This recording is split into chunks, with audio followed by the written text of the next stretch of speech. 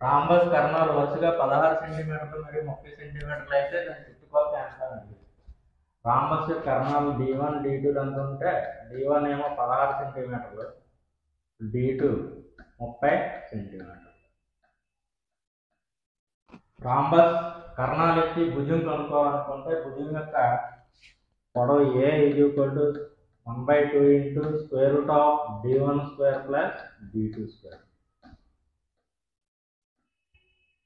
మనకి D1 వచ్చేసరికి 16 ఇచ్చాడు, D2 ఏమో 30. 16 square plus 30 square. 1/2 into square root of 16 square అంటే 256, 30 స్క్వేర్ అంటే 900. 900కి 256 కలిపితే 1156. 1/2 into square root of 1156. 1156కి square root 34. 1/2 into 34 2 17. So rhombus యొక్క భుజము 17 సెంటీమీటర్లు వచ్చింది. రాంబస్ యొక్క భుజము 17 సెంటీమీటర్లు.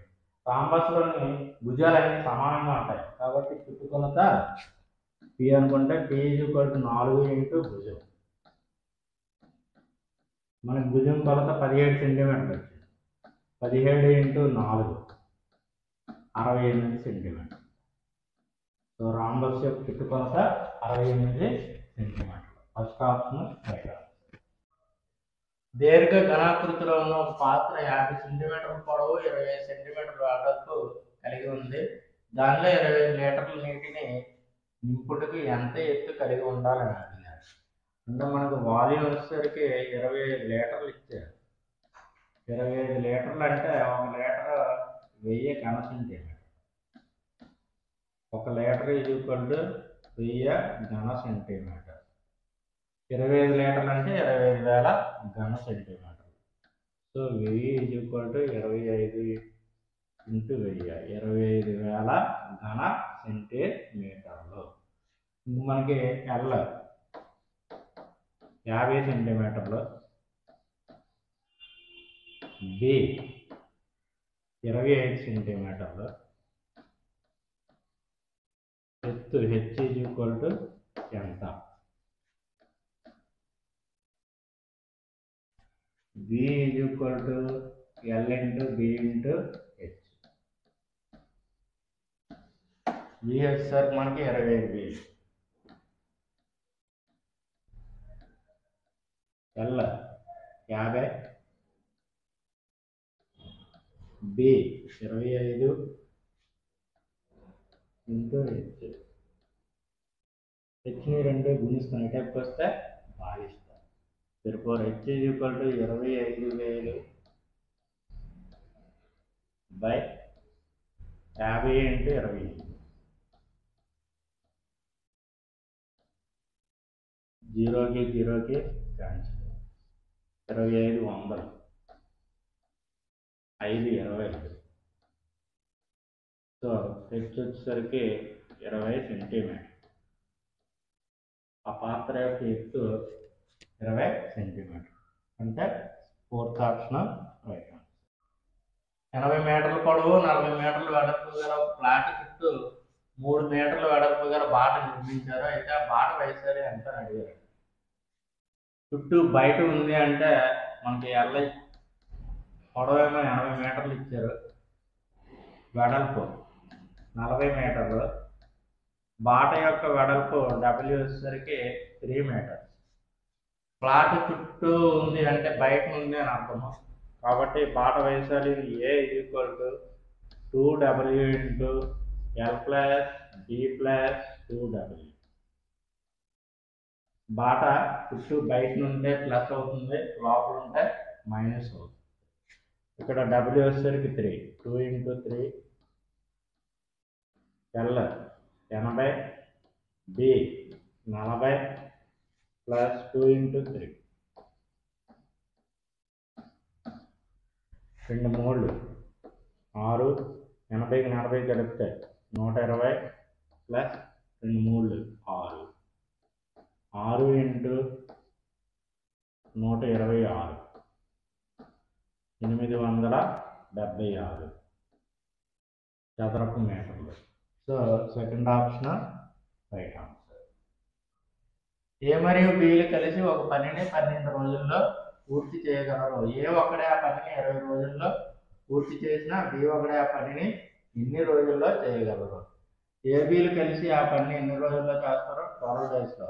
అంటే ఏ ప్లస్ బి ఏ బిలు కలిసి చేయగలిగిన రోజులన్నీ 12 రోజులు, 12 డేస్. దీన్ని ఎక్స్ అనుకుందాం. ఏ ఒక్కడు ఆ పని ఎన్ని రోజుల్లో చేస్తాడు? 20 రోజుల్లో చేస్తాడు. దీనిని వై అనుకుంటే బి ఒకడు ఆ పనిని చేయగల కాలం equal to XY by y minus X. X ఏమో 12, వై ఏమో 20 బై వై మైనస్ ఎక్స్ అంటే 20 minus 12. 12 into 20 by 8. 2 4లు, 2 10లు, 4 3లు, 3 into 10 30. So B ఒక్కడ ఆ పని ఎన్ని రోజుల్లో పూర్తి చేయగలడు? 30 రోజుల్లో పూర్తి చేస్తాడు. Second option right answer. 20,000 రూపాయలపై 2 సంవత్సరాలకు 10% వడ్డీ రేటు చొప్పున అయ్యే చక్రవడ్డీ మరియు బారు వడ్డీ మధ్య తేడా ఎంత అని అడిగారు. కాంపౌండ్ ఇంట్రెస్ట్ చక్రవడ్డీ మరియు సింపుల్ ఇంట్రెస్ట్ సాధారణ వడ్డీల మధ్య భేదం 2 సంవత్సరాలు అయినప్పుడు D equal to P into R by 100 whole square లేదా PR స్క్వేర్ బై 10,000. ఇక్కడ మన P వచ్చేసరికి 20,000 ఇంటూ డిఫరెన్స్ అడిగారు కాబట్టి R 10%, 10 ఇంటూ 10 బై 100 స్క్వేర్ కాబట్టి 100 ఇంటూ 100, 100 10,000. 2 into 10 into 10, 2 10లు 20, 20 10లు 200. సో 2 సంవత్సరాలకి చక్రవడ్డీ మరియు బారు వడ్డీ మధ్య తేడా 200 రూపాయలు. అంటే ఆప్షన్ 2. సాధారణ వడ్డీ అసలులో 25% సమానం మరియు వడ్డీ రేటు కాలానికి సమానం అయితే వడ్డీ రేటు ఎంత అని అడిగారు. వడ్డీ I ఈక్వల్ టు అసలులో 20%. అసలు P అనుకున్నట్లయితే P into 25 by 100. 25 4.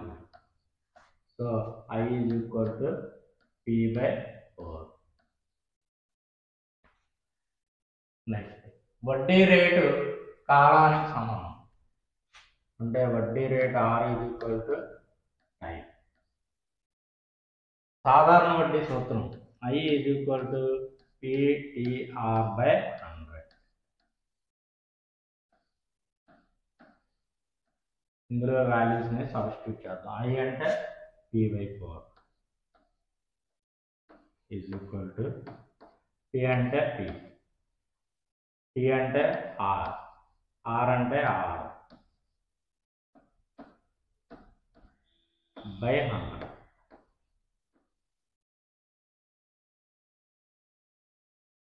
P by 4 is equal to P into R square by 100.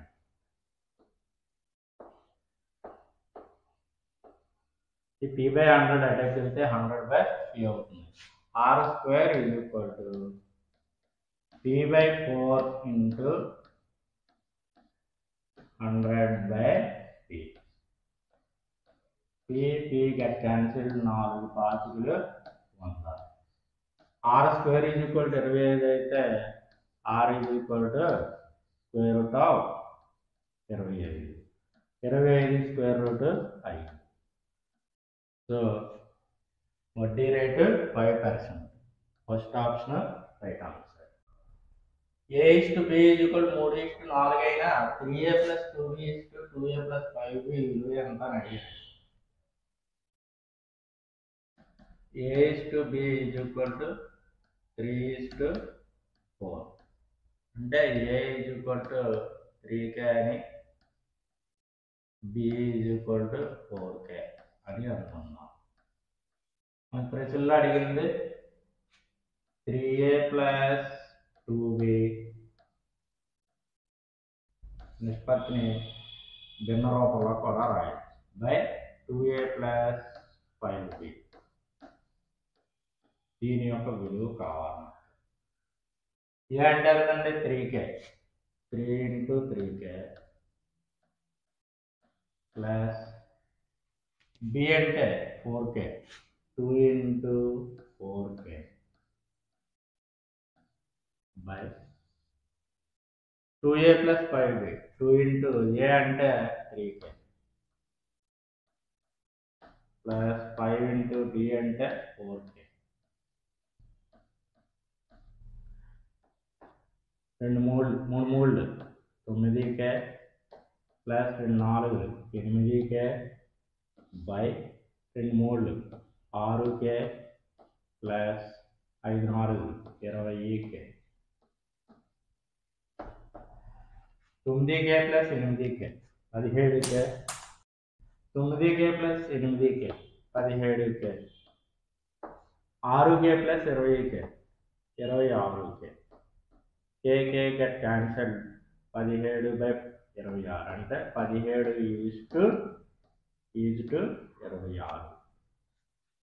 3A + 2B by 2A + 5B = 17:26. Second option right answer. రెండు సంఖ్యల నిష్పత్తి 2:3. అందులో ప్రతి సంఖ్యకు 5 కలపగా నిష్పత్తి 5:7గా మారింది. అయినా సంఖ్యలు కనుక్కొని అన్నాం. ఈ ప్రశ్నకు సమాధానం సులభంగా ఆప్షన్ నుంచి మనం పొందొచ్చు. 30కి ప్రతిదానికి ఎంత కలపాలని మనం 5 కలపాలి. 30కి 5 కలిపామనుకోండి 35. 45కి 5 కలిపితే 50. వీటి రేషియో 5 ఏళ్ళు 35 5 10 50. 5 కలిపిన తర్వాత నిష్పత్తి ఎంత అవ్వాలి 5:7 అవ్వాలి. కానీ మనకు 7:10 వచ్చింది. సో ఈ ఆప్షన్ కాదు. రెండోది చూద్దాం. 24కి 5 కలిపితే 29. 36కి 5 కలిపితే 41. ఈ రెండు ప్రైమ్ నెంబర్స్ వచ్చాయి, క్యాన్సిల్ అవ్వాలి. సో ఈ ఆప్షన్ కూడా కాదు. ఇంకా మూడోది 20కి 5 కలిపితే 25. 30కి 5 కలిపితే 35. 5 ఎక్కం 5 5లు 25. 5 ఏళ్ళు 35. 5:7 మనకు కావాల్సిన నిష్పత్తి 5:7. So third option right answer. x² + 1/x² = 23 అయితే x + 1/x విలువ ఎంత అని అడిగారు.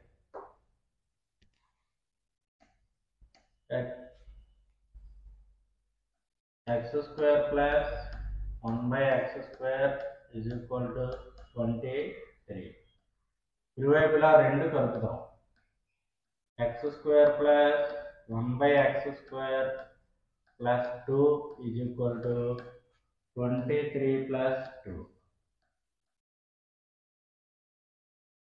x² + 1/x² + 2ని x × 1/x అని రాసుకుంటున్నాం. x క్యాన్సిల్ అయితే 2 మిగులుతుంది. 23 + 2 25. ఇది ఫార్ములా రూపంలో ఉంది. a² + b² + 2ab అనే ఫార్ములా రూపంలో ఉంది. x + 1/x² a అంటే x, b అంటే 1/x = 25. మనకి అడిగింది ఏ విలువ x + 1/x అడిగాడు. x + 1/x = √25. 25 √5. So answer fourth option.